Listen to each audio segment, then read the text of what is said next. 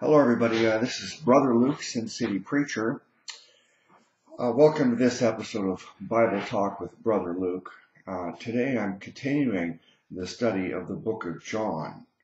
Now, if you have not watched the previous episodes, please go back and watch this from the beginning. All of the videos are available on my YouTube channel, Sin City Preacher. Today I'm going to pick up where I left off last time, chapter 16, beginning with verse 16. Now, I'm a KJV firstist, which means I look at it first in the KJV. Many times that's sufficient, but often I like to look at it also in the Amplified translation. The Amplified is like a translation and a commentary mixed together. Sometimes I find it to be helpful. So let's begin. Chapter 16, verse 16. A little while, and ye shall not see me again, and again a little while, and ye shall see me, because I go to the Father.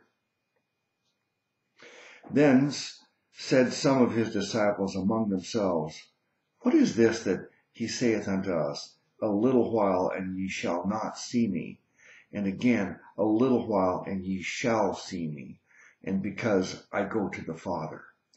They said, therefore, What is this that he saith? A little while, we cannot tell what he saith.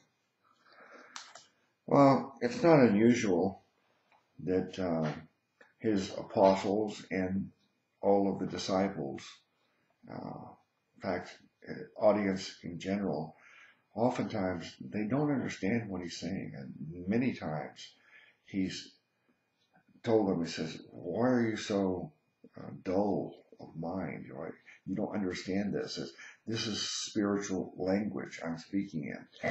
And in this case, he is talking about his death, burial, resurrection, ascension, and that's what he's alluding to there. And he has mentioned this already, but they just seem to forget, and maybe they just ignore it because they don't want to accept it.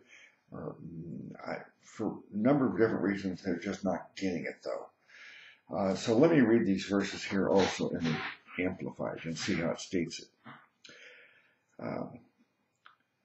The Amplified also has subtitles, and the subtitle before verse 16 is Jesus' death and resurrection foretold. Now, this is not the first time that his death, burial, and resurrection is foretold. He's already mentioned it before, but again he foretells it. Verse 16 in the Amplified, a little while, and you will no longer see me, and again a little while, and you will see me. Some of his disciples said to one another, What does he mean when he tells us a little while, and you will not see me, and again a little while, and you will see me, and because I am going to my Father? So they were saying, what does he mean when he says, a little while? We do not know what he's talking about. Well, nothing really of great help there in the Amplified translation. But of course, when he says, in a little while you will not see me, that is, he will be in the tomb. And then they will see him. That's the resurrection. So let me now continue in the KJV. Verse 19. Now Jesus knew that they were desirous to ask him, and said unto them, Do ye inquire among yourselves of that I said, a little while, and ye shall not see me, and again a little while, and ye shall see me?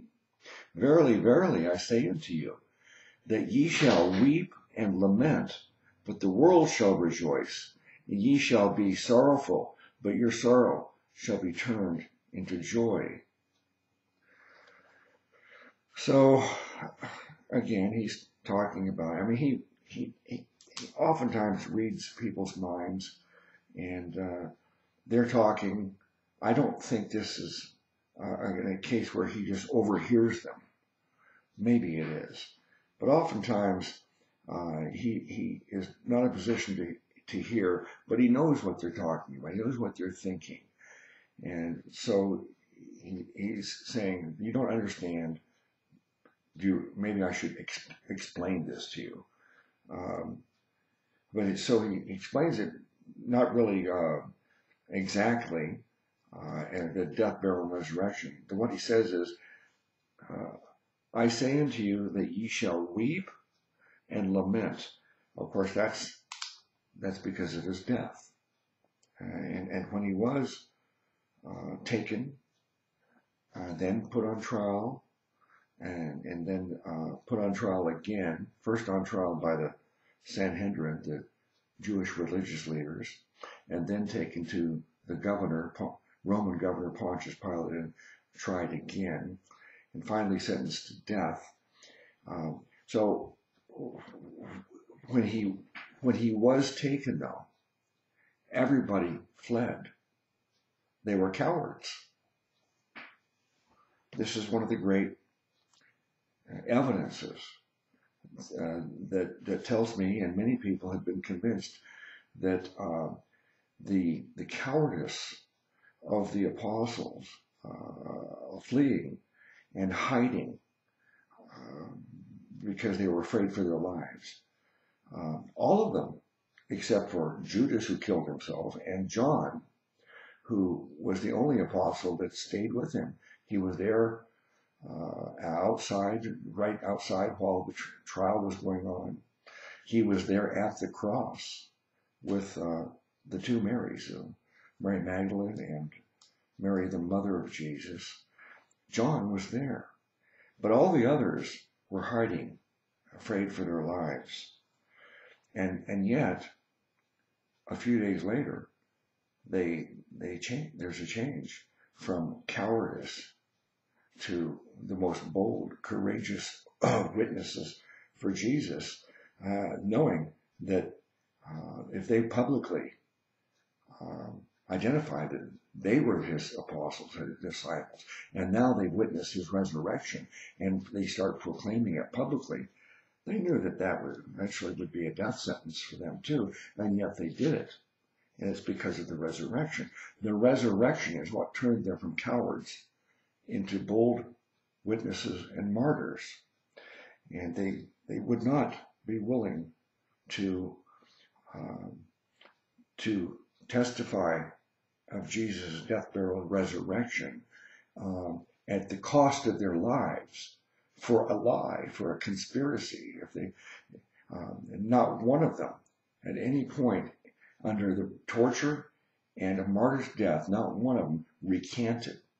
The argument is that if it was a fabrication and they were making it up and there was no resurrection. In fact, not just the apostles and all the disciples, but there were over 500 eyewitnesses to Jesus' resurrection. And so this is much broader than just the apostles. But the apostles died for their testimony. And we can argue that why would someone be willing to suffer and die for something if they knew that it was a lie? Now, if they believed something and it wasn't true, but they actually believed it, you can see how a person would be willing to die for something they really believed in, even if it turns out that it was false. But in this case, they were willing to die for it, for something that they knew to be true because they were eyewitnesses. So I've gotten a little bit off track from this. This hasn't really gone into great detail about the resurrection, death, burial, and resurrection period, but this is a forecast of it. Jesus is foretelling it. So let's look at,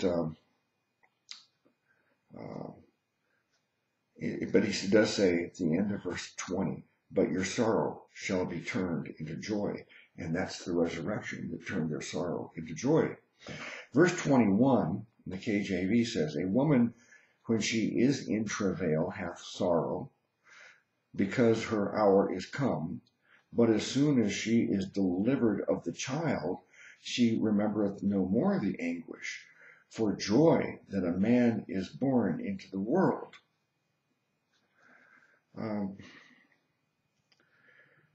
So he's comparing their sorrow that they have, the grief over his death, being replaced by joy, comparing it to what happens as the woman is suffering. She's in anguish, but once the child is born, she remembers the anguish, suffering no more, because she's so full of joy over the birth. And that's what happens. That's what Jesus is saying about them. He says, you'll be sorrowful, you'll be in anguish, but you won't even remember that sorrow. Once there's a resurrection, you'll be so full of joy. Let's look at verse 23.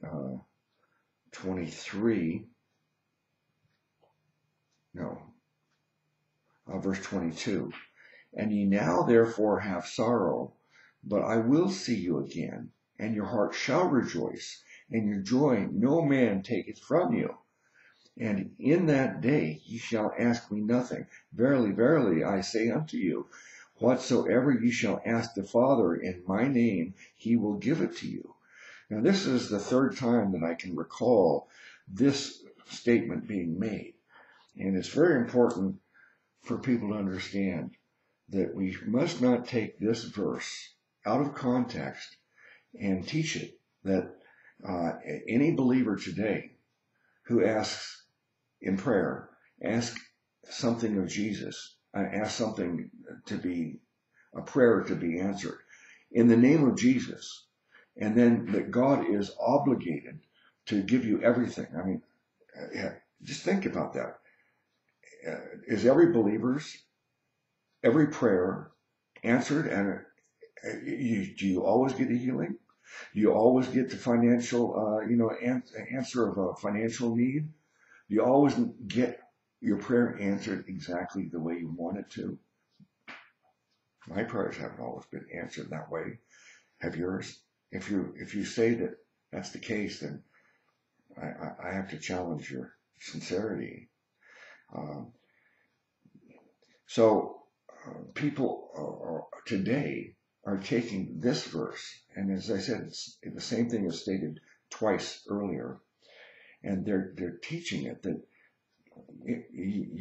whatever you ask God in Jesus' name is going to be given to you, and if it's not given to you, then the blame is on you because you didn't have enough faith, or there's some sin in your life. It's a false teaching that causes horrible anguish from people when their prayers are not answered. The correct way of understanding this verse in the context now and in the previous examples is that Jesus was telling his apostles and disciples that when you do this ministry works at this particular time in history, you will be given the power to do miraculous things. You'll ask God to do something for you that is supernatural, and he'll do it, because in the very beginnings of the church, right after Jesus' ascension, the apostles had to produce signs and wonders to get people's attention and to convince them that the power of God was working through them. Now let's look at verse 24. Hitherto have ye asked nothing in my name. Ask, and ye shall receive, that your joy may be full. These things have I spoken unto you in Proverbs. But the time cometh, when I shall no more speak unto you in Proverbs, but I shall show you plainly of the Father. Verse 26. At that day ye shall ask in my name, and I say not unto you that I will pray the Father for you. For the Father himself loveth you, because ye have loved me, and have believed that I came out from the Father. The saying, come out from the Father, is one of the things that in the early Christian creeds, that in their attempt to explain the Godhead, they take this phrase here and as a means of explaining that there's one God. The Father's God, the Son's God, the Holy Spirit's God, and Jesus came out of the Father.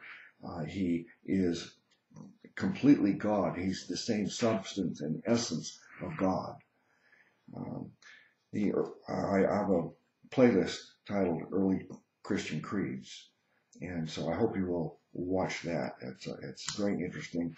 And there's a lot of good things in those creeds, but there's also grave omission and error in these creeds regarding salvation.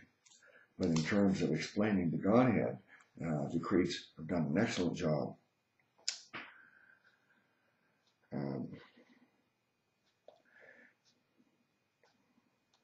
Verse 28, I came forth from the Father, and am come into the world again. I leave the world and go to the Father. So as he came forth from the Father, he came down from heaven, and am come into the world as God manifest in the flesh, Jesus Christ, the Messiah, the Christ, the Son of God. And then he says, again, I leave the world and go to the Father. So that is talking about the fact that he will, the death, burial, and resurrection, and then for 40 days he walks among them, but then he will leave again. And that's the ascension. And at that time he left, and he hasn't returned.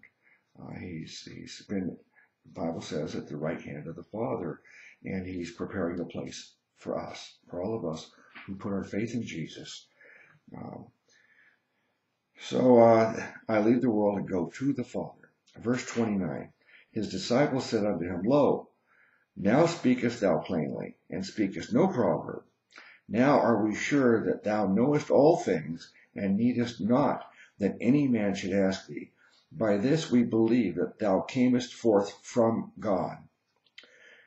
He didn't come forth from God like he's sent, like a messenger, like an angel. The word angel means messenger.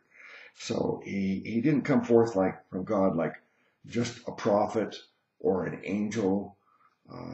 He came forth from God in that the substance and essence of God, that's what he is. And he came forth from him and was manifest in the flesh as a man. Verse 31, Jesus answered them, Do ye now believe? Verse 32, Behold, the hour cometh, yea, is now come, that ye shall be scattered, every man to his own, and shall leave me alone. And yet I am not alone, because the Father is with me. So he's, again, foretelling, he's prophesying about that they will be scattered, that they will all desert him and abandon him at his hour of trouble once he's arrested. Verse 33, These things I have spoken unto you, that in me ye might have peace. In the world ye shall have tribulation, but be of good cheer. I have overcome the world. So a lot of times people teach that, for salvation we have to overcome. But the Bible says that we are in Christ, and Christ has overcome the world.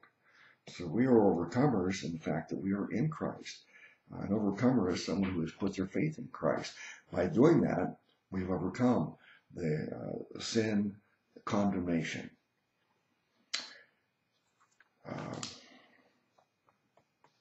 All right, that's the end of chapter 16. I'll pick up with chapter 17 next time. Let me take a moment here to explain the gospel. If you haven't heard it, make it very simple and plain. Jesus said, my yoke is easy and my burden is light. The yoke is a picture of being connected to Jesus, being in Christ, by Christ being in you, our spirit be connected to the Holy Spirit. So this is the yoke, the connection to God. And that's easy.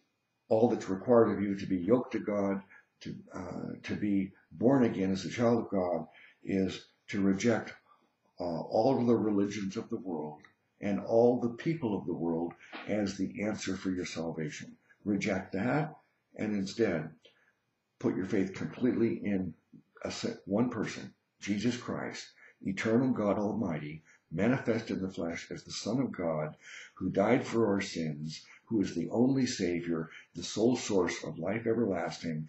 Put your faith in him and put your faith in what he's done for you. He died for your sins. Your sin problem between you and God is resolved because Jesus paid for your sins. So it's easy. You just trust Jesus completely.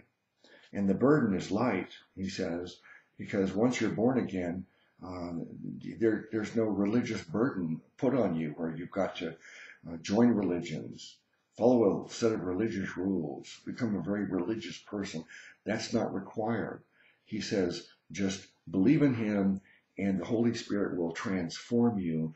And from that moment on, love God and love each other. Now, how well we succeed at loving each other is varies. Some people, they end up being much more loving than others.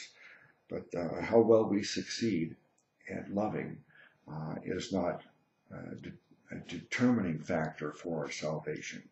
It's something we're told that we should do. Now that you put your faith in Jesus, now will you just understand that God has a plan for your life. He has.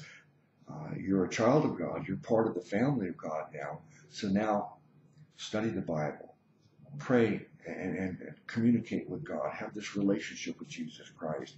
Have fellowship with other believers, and then ask God, what is it you want me to do? You have a plan for my life, and once you get an answer, then get busy doing it. Now, why should you believe all this? Why should you put your faith in Jesus? Why should you trust that this is true? It's the resurrection. The resurrection is what changed the apostles from cowards to bold martyrs. The resurrection is what gives us confidence that our faith in Jesus is justified. He said he would prove his claims were true by raising himself from the dead. And he did. Once he was raised from the dead bodily, he actually walked among 500 witnesses for 40 days. They saw him, they talked to him, they touched him, they ate with him. And that resurrection proves to us that he is God, he is the Savior, he is the sole source of life everlasting. And he promises you, if you put your faith in him, he guarantees you're going to have eternal life in heaven. It's a guarantee. So you don't have to worry the rest of your life whether God's going to accept you. It's a promise from Jesus Christ, so you can trust it. Put your faith in Jesus now. Join the family of God and enjoy this promise, this blessed assurance that you do have eternal life in the kingdom of God assured to you. Bless you in the name of our great Savior God, Jesus Christ.